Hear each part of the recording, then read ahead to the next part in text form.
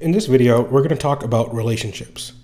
Like we did in the last video, we imported a list of all of our employees. And so we have all of them in the application already, but our vacation request form still asks somebody to manually enter their first and last name.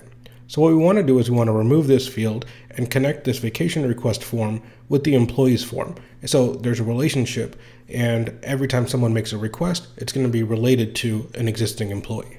In order to do that, we're going to go ahead and click on this edit icon, and we'll be taken back into the builder, and we're going to edit the vacation request form and open the form builder. And what we need to do here is delete the employee name field because we're not going to use that anymore. And I understand. And now we're going to add a new field, and it's scrolling down a little bit. It's called a lookup, and we will drag and drop that to the very top. And here we get taken to everything we can do to configure this lookup field. So we'll start from the top. Applications. I can select from any application that I have in my Creator account. In this case, we're just sticking with the existing app that we're in right now, so we'll leave that as it is. Then I create a relationship or a lookup to another form, and here we're connecting employees. And the field is going to be the field that is being displayed. Now, when you create a lookup, you're actually connecting two records together. And so you get access to all of the fields of information, but it's really just what fields we want to have displayed in the dropdown. We'll go through a couple customizations here so you get a feel for what I'm talking about. Normally, we just want to display name and then display format.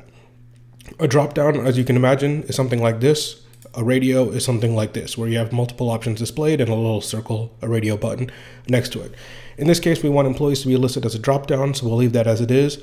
And now multiple selection is maybe if we had a system where multiple employees were requesting vacation time together, or if it was for maybe logging work trips and two people went on a trip together, you would need to select multiple employees. In this case, we only want each employee to select or submit vacation requests for themselves, so we'll leave it as a single selection on the left-hand side and click done. Now, by default, the name of this field is going to be the name of the form that we're looking up. We don't really want that field name to be employees, so we'll just leave it as employee, and that link name will get automatically updated. And then we have display fields. So by default, because the name field has all these aspects to it, we don't care for a prefix, we don't care for a suffix, and we'll just leave first and last name. I'll come back and make a change to this so you can see what I was talking about in terms of referencing multiple fields. There's no real other field properties we want to select right now. If I wanted to, I could allow additional employees to be added from this form, but I don't want to. And I could create a filter, maybe for only salespeople or only management. But in this case, I'll just leave it as default, and we'll go through and access this application. So here, the employee field now became a dropdown, and it looks up every single employee that was imported, all of the ones that were imported, as well as that Alvin character I made in the last video. So here, let's say Creed is requesting some time off, and he's going to request time off from, let's say, Wednesday to Friday, and that is going to be 3 days off, and I'll click submit. Now, if I go over to my list of vacation requests, I can see two. The one that I created previously doesn't have an employee because I deleted that employee field that they were filling out before, and so there's no value there. This is the new one I created for Creed Bratton, and it gets updated with his name and his information. So that relationship has been created.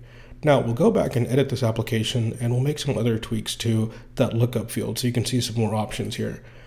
Come back to the form, click on Open Form Builder, and here I'm going to click plus under last name, and I can select any other field that exists in that application or in that form. So I'll select role, and I will just put like a hyphen separator there and click done. Now if I access the application and look at this drop down, it'll have the name of the person, a hyphen, and then their role at that company. And so here I know exactly what role each person is in. Normally, name is all you probably want, but maybe you have an employee ID that you want to have listed there, or maybe you have some other piece of information. You can string multiple fields together to make that display look and feel however you want it to. So I'll come back and remove that role piece because it's a little clunky, and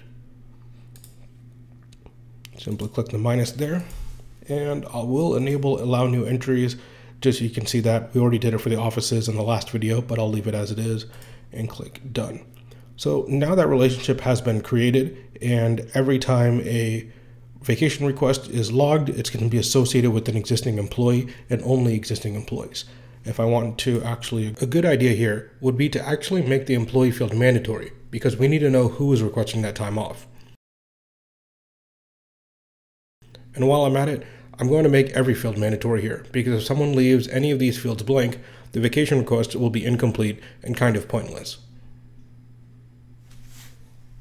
Indicating it's mandatory, the names got cleaned up, and if I try to submit without filling this out, it'll give me invalid entries. And so relationships is probably the core, most important piece of building a Creator application. Data is always related to some other piece of data, and rather than having it all together, separating it into separate forms that are related to each other makes data organization, visualization, the reports we build in future videos, it'll make them all a lot better and easier to work with.